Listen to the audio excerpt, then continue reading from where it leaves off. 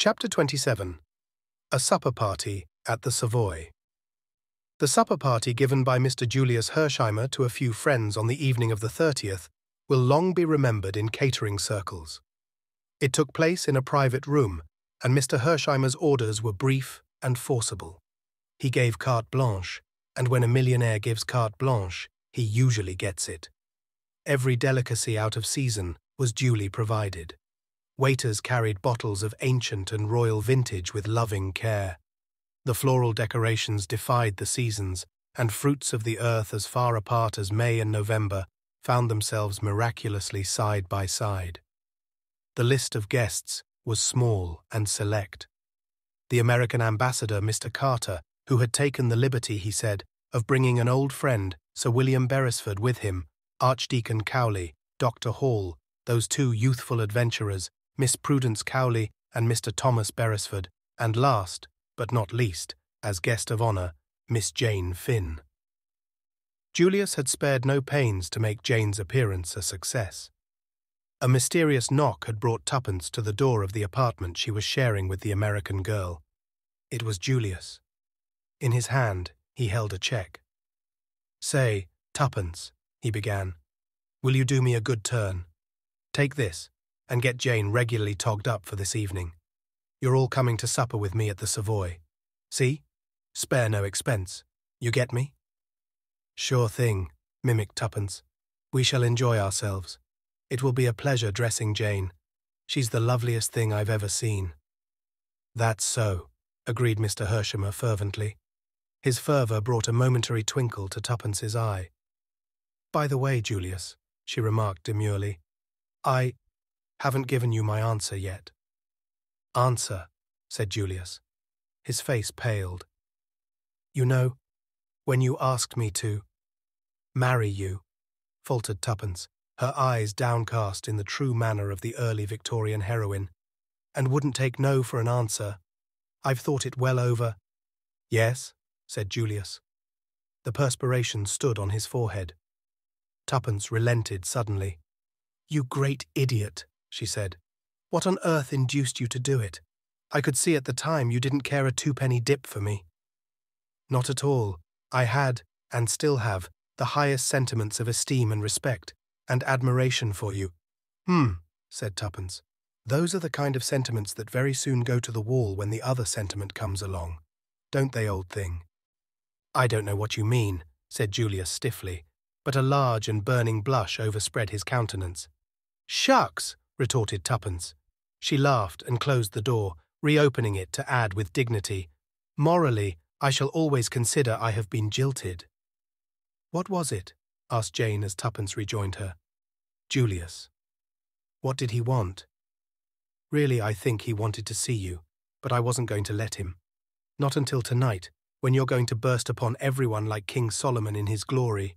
Come on, we're going to shop." To most people, the 29th, the much-heralded Labour Day, had passed much as any other day.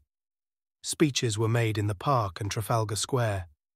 Straggling processions, singing the red flag, wandered through the streets in a more or less aimless manner. Newspapers, which had hinted at a general strike and the inauguration of a reign of terror, were forced to hide their diminished heads. The bolder and more astute among them sought to prove that peace had been effected by following their counsels. In the Sunday papers, a brief notice of the sudden death of Sir James Peel Egerton, the famous K.C., had appeared. Monday's paper dealt appreciatively with the dead man's career. The exact manner of his sudden death was never made public. Tommy had been right in his forecast of the situation. It had been a one-man show. Deprived of their chief, the organisation fell to pieces. Kramanin had made a precipitate return to Russia, leaving England early on Sunday morning. The gang had fled from Astley Priors in a panic, leaving behind, in their haste, various damaging documents which compromised them hopelessly. With these proofs of conspiracy in their hands, aided further by a small brown diary taken from the pocket of the dead man, which had contained a full and damning resume of the whole plot, the government had called an 11th-hour conference. The Labour leaders were forced to recognise that they had been used as a cat's paw. Certain concessions were made by the government and were eagerly accepted. It was to be peace, not war. But the cabinet knew by how narrow a margin they had escaped utter disaster. And burnt in on Mr. Carter's brain was the strange scene which had taken place in the house in Soho the night before. He had entered the squalid room to find that great man, the friend of a lifetime, dead, betrayed out of his own mouth. From the dead man's pocketbook he had retrieved the ill-omened draft treaty, and then and there, in the presence of the other three, it had been reduced to ashes. England was saved. And now, on the evening of the 30th, in a private room at the Savoy, Mr. Julius P. Hersheimer was receiving his guests. Mr. Carter was the first to arrive. With him was a choleric-looking old gentleman, at sight of whom Tommy flushed up to the roots of his hair. He came forward. "Ha," said the old gentleman, surveying him apoplectically. "So you're my nephew, are you? Not much to look at, but you've done good work, it seems. Your mother must have brought you up well after all. Shall we let bygones be bygones, eh? You're my heir, you know, and in future I propose to make you an allowance, and you can look upon Chalmers Park as your home." "Thank you, sir. It's awfully decent of you." "Where's this young lady I've been hearing such a lot about?" Tommy introduced Tuppence. "Ha," said Sir William, eyeing her. "Girls aren't what they used to be in my young days." "Yes, they are," said Tuppence. "Their clothes are different, perhaps, but they themselves are just the same." "Well, perhaps you're right. Minxes, then. Minxes now." "That's it," said Tuppence. "I'm a frightful minx myself." "I believe you," said the old gentleman, chuckling, and pinched her ear in high good humour. Most young women were terrified of the old bear, as they termed him. Tuppence's pertness delighted the old misogynist. Then came the timid archdeacon, a little bewildered by the company in which he found himself, glad that his daughter was considered to have distinguished herself, but unable to help glancing at her from time to time with nervous apprehension. But Tuppence behaved admirably. She forbore to cross her legs, set a guard upon her tongue, and steadfastly refused to smoke. Dr. Hall came next, and he was followed by the American ambassador. "We might as well sit down," said Julius, when he had introduced all his guests to each other. "Tuppence, will you—" He indicated the place of honour with a wave of his hand. But Tuppence shook her head. "No, that's Jane's place. When one thinks of how she's held out all these years, she ought to be made the queen of the feast tonight." Julius flung her a grateful glance, and Jane came forward shyly to the allotted seat. Beautiful as she had seemed before, it was as nothing to the loveliness that now went fully adorned. Tuppence had performed her part faithfully. The model gown supplied by a famous dressmaker had been entitled "A Tiger Lily." It was all golds and reds and browns, and out of it rose the pure column of the girl's white throat and the bronze masses of hair that crowned her lovely head. There was admiration in every eye as she took her seat. Soon the supper party was in full swing, and with one accord Tommy was called upon for a full and complete explanation. "You've been too darned close about the whole business," Julius accused him. "You let on to me that you were off to the Argentine, though I guess you had your reasons for that. The idea of both you and Tuppence casting me for the part of Mr. Brown just tickles me to death." "The idea was not original to them," said Mr. Carter gravely. "It was suggested, and the poison very carefully instilled, by a past master in the art. The paragraph in the New York paper suggested the plan to him, and by means of it he wove a web that nearly enmeshed you fatally." "I never liked him," said Julius. "I felt from the first that there was something wrong about him, and I always suspected that it was he who silenced Mrs. Vandermeyer so appositely. But it wasn't till I heard that the order for Tommy's execution came right on the heels of our interview with him that Sunday that I began to tumble to the fact that he was the big bug himself." "I never suspected it at all," lamented Tuppence. "I've always thought I was so much cleverer than Tommy, but he's undoubtedly scored over me handsomely." Julius agreed. "Tommy's been the goods this trip. and instead of sitting there as dumb as a fish, let him banish his blushes and tell us all about it. Here, here! There's nothing to tell, said Tommy, acutely uncomfortable. I was an awful mug, right up to the time I found that photograph of Annette and realized that she was Jane Finn. Then I remembered how persistently she had shouted out that word Marguerite, and I thought of the pictures and, well, that's that. Then of course I went over the whole thing to see where I'd made an ass of myself. Go on, said Mr. Carter, as Tommy showed signs of taking refuge in silence once more. That business about Mrs. Vandermeyer had worried me when Julius told me about it. On the face of it, it seemed that he or Sir James must have done the trick. But I didn't know which. Finding that photograph in the drawer, after that story of how it had been got from him by Inspector Brown, made me suspect Julius. Then I remembered that it was Sir James who had discovered the false Jane Finn. In the end, I couldn't make up my mind, and just decided to take no chances either way. I left a note for Julius, in case he was Mr. Brown, saying I was off to the Argentine, and I dropped Sir James's letter with the offer of the job by the desk so that he would see it was a genuine stunt. Then I wrote my letter to Mr. Carter and rang up Sir James. Taking him into my confidence would be the best thing either way, so I told him everything, except where I believed the papers to be hidden. The way he helped me to get on the track of Tuppence and Annette almost disarmed me, but not quite. I kept my mind open between the two of them, and then I got a bogus note from Tuppence, and I knew. But how? Tommy took the note in question from his pocket and passed it round the table. It's her handwriting all right, but I knew it wasn't from her because of the signature. She'd never spell her name Tuppence, but anyone who'd never seen it written might quite easily do so. Julius had seen it. He showed me a note of hers to him once, but Sir James hadn't. After that, everything was plain sailing. I sent off Albert post-haste to Mr. Carter. I pretended to go away, but doubled back again. When Julius came bursting up in his car, I felt it wasn't part of Mr. Brown's plan and that there would probably be trouble. Unless Sir James was actually caught in the act, so to speak, I knew Mr. Carter would never believe it of him on my bare word. I didn't, interposed Mr. Carter ruefully. That's why I sent the girls off to Sir James. I was sure they'd fetch up at the house in Soho sooner or later.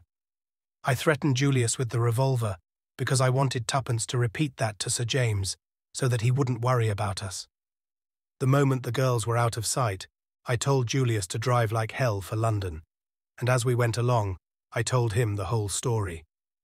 We got to the Soho house in plenty of time and met Mr. Carter outside. After arranging things with him, we went in and hid behind the curtain in the recess. The policeman had orders to say, if they were asked, that no one had gone into the house. That's all. And Tommy came to an abrupt halt. There was silence for a moment. By the way, said Julius suddenly, you're all wrong about that photograph of Jane. It was taken from me, but I found it again.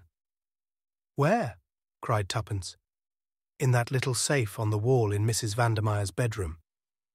I knew you found something, said Tuppence reproachfully. To tell you the truth, that's what started me off suspecting you. Why didn't you say? I guess I was a mite suspicious too. It had been got away from me once, and I determined I wouldn't let on I'd got it until a photographer had made a dozen copies of it. We all kept back something or other, said Tuppence thoughtfully. I suppose Secret Service work makes you like that. In the pause that ensued, Mr. Carter took from his pocket a small, shabby brown book. Beresford has just said that I would not have believed Sir James Peel Egerton to be guilty unless, so to speak, he was caught in the act. That is so. Indeed, not until I read the entries in this little book could I bring myself fully to credit the amazing truth. This book will pass into the possession of Scotland Yard, but it will never be publicly exhibited. Sir James's long association with the law would make it undesirable. But to you, who know the truth, I propose to read certain passages which will throw some light on the extraordinary mentality of this great man. He opened the book and turned the thin pages. It is madness to keep this book. I know that. It is documentary evidence against me. But I have never shrunk from taking risks, and I feel an urgent need for self-expression. The book will only be taken from my dead body. From an early age, I realized that I had exceptional abilities. Only a fool underestimates his capabilities. My brain power was greatly above the average. I know that I was born to succeed. My appearance was the only thing against me. I was quiet and insignificant, utterly nondescript. When I was a boy, I heard a famous murder trial. I was deeply impressed by the power and eloquence of the counsel for the defense. For the first time, I entertained the idea of taking my talents to that particular market. Then I studied the criminal in the dock. The man was a fool. He had been incredibly, unbelievably stupid. Even the eloquence of his counsel was hardly likely to save him. I felt an immeasurable contempt for him.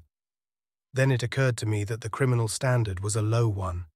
It was the wastrels, the failures, the general riffraff of civilization who drifted into crime. Strange that men of brains had never realized its extraordinary opportunities. I played with the idea. What a magnificent field! What unlimited possibilities! It made my brain reel. I read standard works on crime and criminals. They all confirmed my opinion. Degeneracy, disease, never the deliberate embracing of a career by a far-seeing man. Then I considered.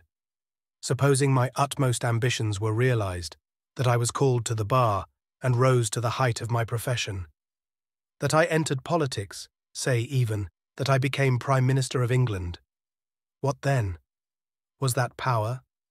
Hampered at every turn by my colleagues, fettered by the democratic system of which I should be the mere figurehead. No, the power I dreamed of was absolute, an autocrat, a dictator. And such power could only be obtained by working outside the law, to play on the weaknesses of human nature, then on the weaknesses of nations, to get together and control a vast organization, and finally to overthrow the existing order and rule. The thought intoxicated me. I saw that I must lead two lives. A man like myself is bound to attract notice. I must have a successful career which would mask my true activities. Also, I must cultivate a personality. I modeled myself upon famous KCs. I reproduced their mannerisms, their magnetism. If I had chosen to be an actor, I should have been the greatest actor living. No disguises, no grease paint, no false beards. Personality, I put it on like a glove. When I shed it, I was myself, quiet, unobtrusive, a man like every other man. I called myself Mr. Brown. There are hundreds of men called Brown. There are hundreds of men looking just like me. I succeeded in my false career. I was bound to succeed. I shall succeed in the other. A man like me cannot fail. I have been reading a life of Napoleon. He and I have much in common. I make a practice of defending criminals. A man should look after his own people. Once or twice I have felt afraid. The first time was in Italy. There was a dinner given. Professor D, the great alienist, was present. The talk fell on insanity. He said, "A great many men are mad, and no one knows it. They do not know it themselves." I do not understand why he looked at me when he said that. His glance was strange. I did not like it. The war has disturbed me. I thought it would further my plans. The Germans are so efficient. Their spy system, too, was excellent. The streets are full of these boys in khaki, all empty-headed young fools. Yet I do not know. They won the war. It disturbs me. My plans are going well. A girl butted in. I do not think she really knew anything. But we must give up the Estonia. No risks now. All goes well. The loss of memory is vexing. It cannot be a fake. No girl could deceive me. The 29th. That is very soon. Mr. Carter paused. I will not read the details of the coup that was planned, but there are just two small entries that refer to the three of you. In the light of what happened, they are interesting. By inducing the girl to come to me of her own accord, I have succeeded in disarming her. But she has intuitive flashes that might be dangerous. She must be got out of the way. I can do nothing with the American. He suspects and dislikes me, but he cannot know. I fancy my armor is impregnable. Sometimes I fear I have underestimated the other boy. He is not clever, but it is hard to blind his eyes to facts. Mr. Carter shut the book. A great man, he said. Genius or insanity, who can say? There was silence. Then Mr. Carter rose to his feet. I will give you a toast, the joint venture which has so amply justified itself by success. It was drunk with acclamation. There's something more we want to hear, continued Mr. Carter. He looked at the American ambassador. I speak for you also, I know. We'll ask Miss Jane Finn to tell us the story that only Miss Tuppence has heard so far, but before we do so, we'll drink her health. The health of one of the bravest of America's daughters, to whom is due the thanks and gratitude of two great countries.